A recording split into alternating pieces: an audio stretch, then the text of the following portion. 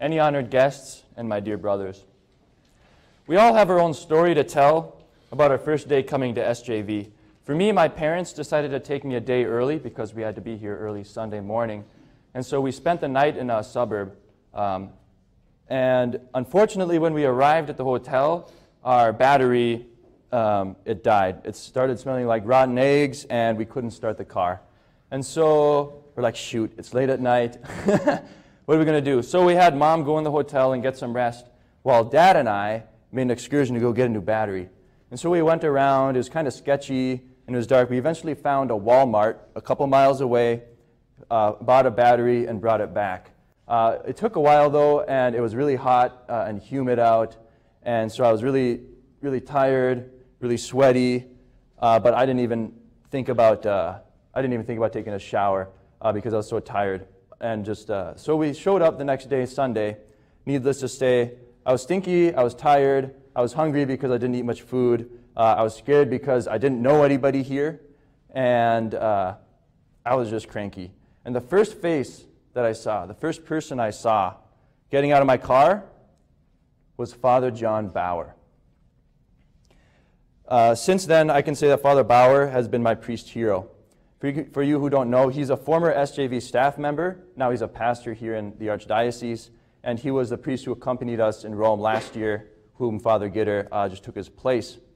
Now, Father Bauer is a holy and excellent priest.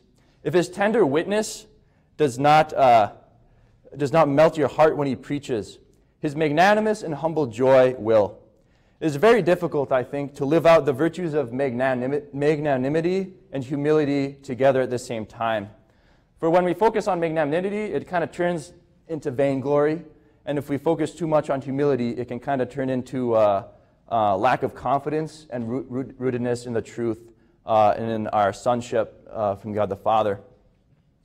But Father Bauer, I think, lives these two out really well. And I think he's a really excellent witness of this in the priesthood. A couple of years ago, as some of you know, Joseph Wynn decided to make a racquetball tournament here for SJV. And I ended up meeting Father Bauer in the finals.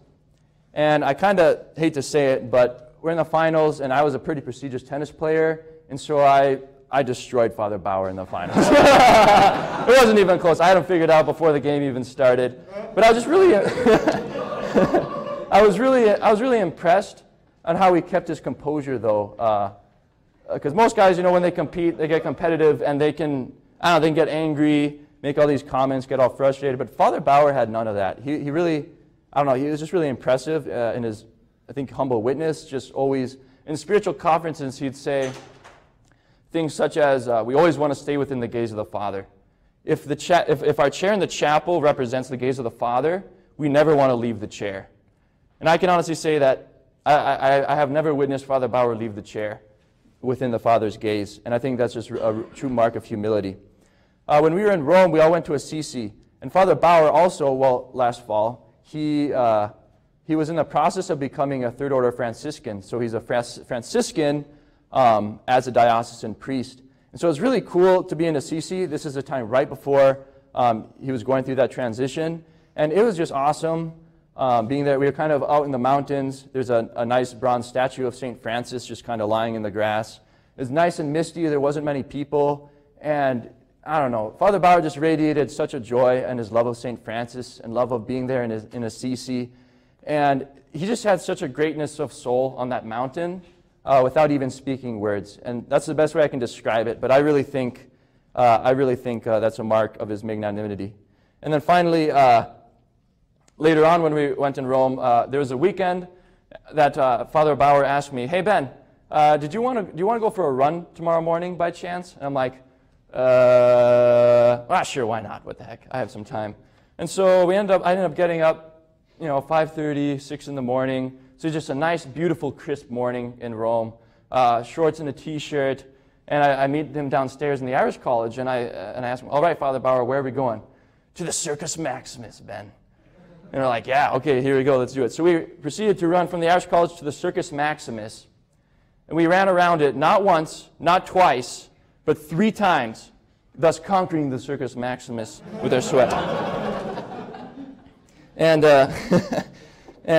Meanwhile, back at home, everyone's freezing at -20 below and getting sick. And so, I don't know, there's something about sweating with a guy that I think brings you together. Just something masculine in that. And he just had such a greatness and soul in that, and it was just really cool to have him as a trainer there and to really walk with us and show us the way. And so I just really want to thank Father Bauer for his profound participation in Jesus' priesthood and for walking with me and showing me with such proximity that the life of virtue and holiness, particularly in his paternal tenderness and his humble and magnanimous joy. Praise be Jesus Christ.